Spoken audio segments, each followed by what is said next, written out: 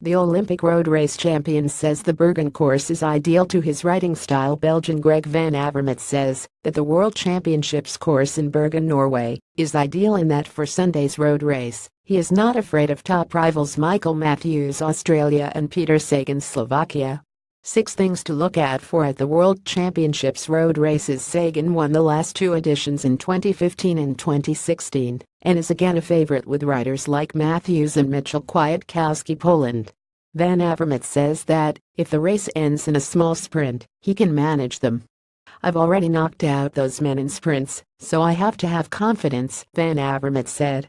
I'm not afraid of them, and after a long and hard course, I'm fast. Van Avermaet, or Golden Greg as he is known in Belgium, carried the weight well after winning the 2016 Olympic road race.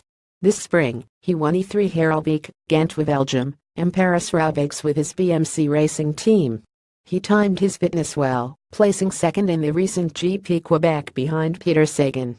Last year, he appeared on track too. The 32-year-old placed second in the GP Quebec, again behind Sagan, and won the GP Montreal. However, in the Worlds in Doha, Qatar, he appeared to be off form, and Belgian teammate Tom Boonen sprinted to 3rd place. The Worlds is almost a month earlier than last year.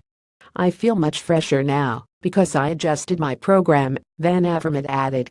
I don't have a recent victory in my legs, but that is also the nature of the races I rode.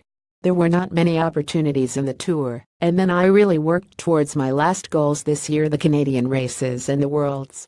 My condition is good. The forecast shows sun and 18 degrees centigrade for the former Viking port city this Sunday.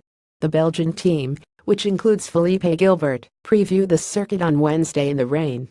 It's a nice circuit, the weather can make a difference, but wet or dry, the many kilometers will make it tough, said Van Avermaet. It is a course that offers possibilities. It's technical, with little cobbles, there is a bit of everything in it, and the final as well. There is a small slope about 500 meters from the finish, where you can position yourself, so I'm happy about it.